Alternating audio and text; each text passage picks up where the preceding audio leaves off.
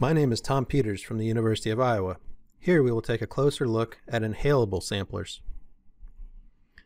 In this animation, we can see the air entering an inhalable sampler, one developed by the Institute of Medicine, IOM, and commonly called the IOM sampler. The motion of very large particles, greater than 100 micrometers, is dominated by gravitational settling, causing them to be unaffected by the airflow entering the sampler. Approximately 50% of the 100 micrometer sized particles will be aspirated into the inlet of the sampler, mimicking the behavior of the human nose and mouth. Smaller particles are aspirated with increasing efficiency as they are more easily carried by the airflow into the sampler. The inlet and airflow of an inhalable sampler is carefully designed to match the inhalable size selective criterion.